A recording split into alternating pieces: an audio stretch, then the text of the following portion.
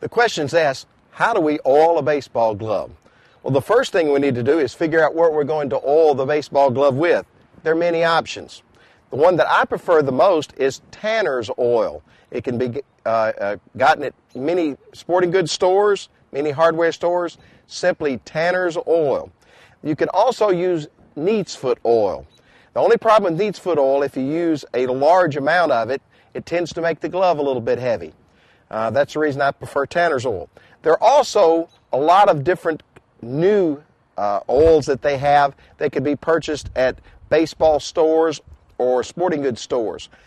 They go from all kinds of foams to oils to other things. All of those things could be good. I'm not recommending any of them, and nor am I telling you that they're not good products. I would suggest you simply try them. I will tell you, however, that Tanner's oil is good for softening the glove and is also good for protecting the glove and keep it from wearing. Make sure that you apply the Tanner's oil or whatever oil that you're using to the pocket of the glove where the ball strikes it many times.